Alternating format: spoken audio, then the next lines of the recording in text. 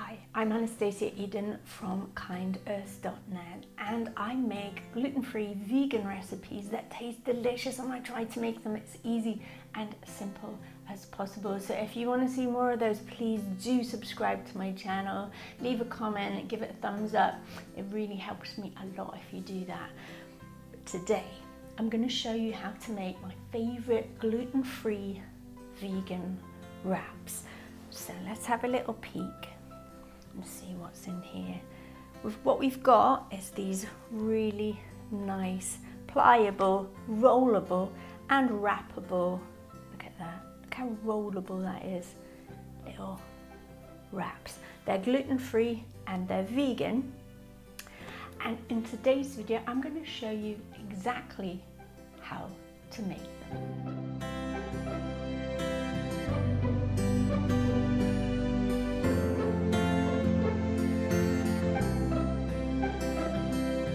So what we're going to do is we're going to do two different versions just to give you options. The main ingredient is going to be chickpea flour.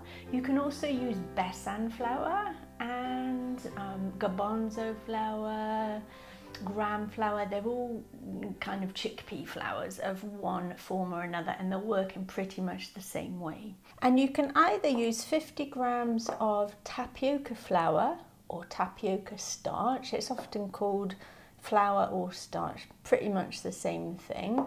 Or you can use 50 grams of ground oats. This is oat flour. You can buy oat flour, or you can do what I do, which is pop it into a blender and just grind it down yourself. That's nice and easy. And then I'm going to add a nice generous pinch of salt. So there's a couple of things you really need to know in this recipe, right?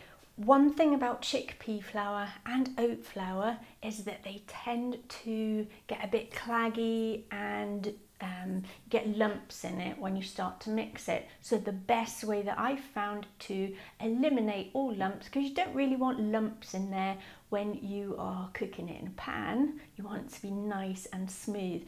So the easiest way to do it is to pop it in a blender, blend it up. I recommend that way, it's the easiest. Also, you can just get yourself a nice fine sieve and then just push the flour through so that you're just having a lump-free flour right from the start, and then you just have to whisk it really hard with a whisk or a fork. I haven't got a whisk, so I just use a fork to do mine, and that works very well. I do use both methods, but if you've got a blender, pop it in there and it will save you a lot of hassle. But what I'm going to do, because it's the easiest method and I'm all about doing things the easiest way, so I'm just going to put my flour, careful, because it can sort of spill all over the place. I'm going to pop that into my blender. This is a NutriBullet. You can use any blender to do this. I'm going to pour my 225 millilitres of water in there. It's quite forgiving. You can put more in if you want. You're going to get a thinner batter. This is just all about getting a batter at this stage. Give it a shake up, because that is going to stick a little bit to the sides, and then give it a nice blend. Give it a shake.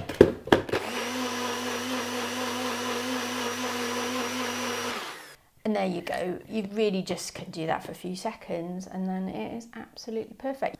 Okay, so I've got my batter mixture ready to go, and what I need is a pan. So this is a non-stick pan. I'm not such a huge fan of non-stick pans in general, because there's a lot of talk about there being quite a bit toxicity in them. This one, however, is from a company called Green Pan, and I got one recently and I'm a massive fan already. So they're not cheap, but they're really, really good, and they are known to be toxin-free non-stick. So I'll leave a link for that actually, because I do really personally highly recommend them and I'm quite excited about using them. The other thing you can use is a well-seasoned cast iron skillet, which works fine too. Okay, so I've been heating this pan up. I want it to be hot, but not like ridiculously hot, because I don't want to burn them. So a good way to test to see if this is ready is get a tiny bit of water and flick it on there, and if it sizzles and rolls, you know it's good to go.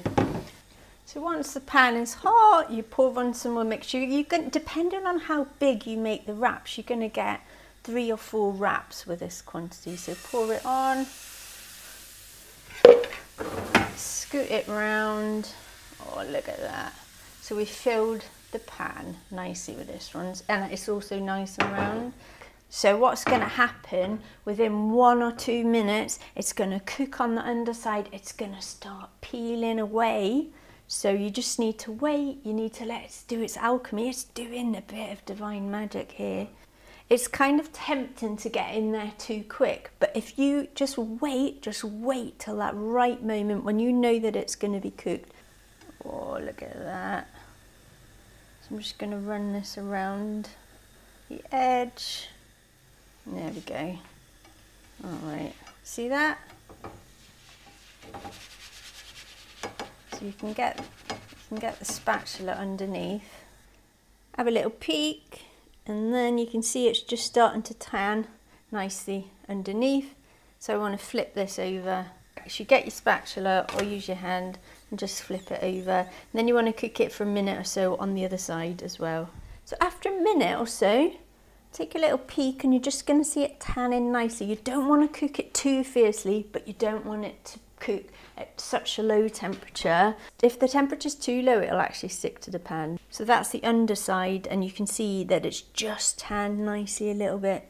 And then when it's cooked on both sides, you want to take it over to your tea towel and put it in there with the other ones.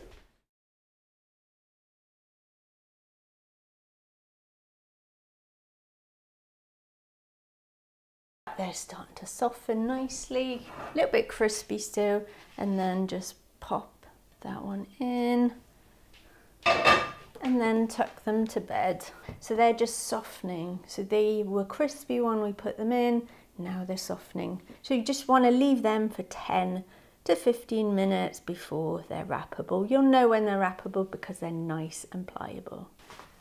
And what I'm going to do now is show you how to make a nice little wrap with them. So I'm going to get my nice round one.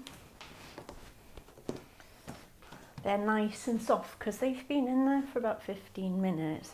So what I want to do is, you can put anything in you like. I often put beans, rice, quinoa in, roll it. Sometimes I even pop it in the oven and have a nice warm burrito style wrap.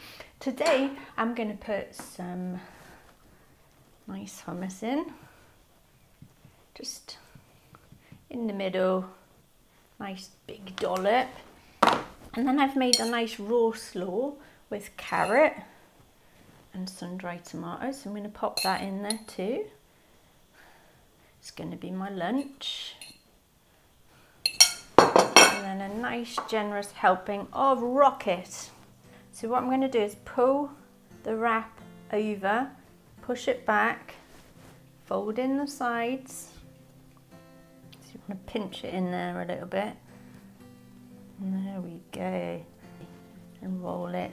And roll it and roll it, and look at that, you've got an absolutely delicious, gorgeous wrap. So you can put that in a lunchbox, and you can take it on a hike. You can slice it in half as well if you like. It's absolutely delicious, gorgeous and divine.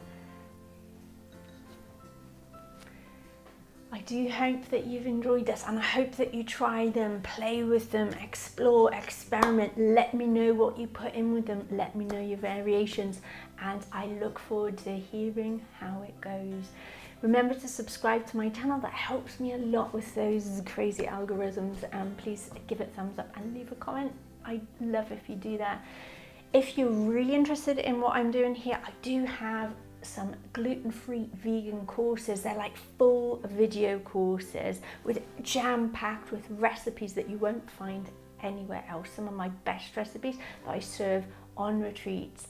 We've got the Magical Life of Salads course and the Gluten-free Vegan Meals course. So if you're interested, please do go check those out, and I'd love it if you join me there too.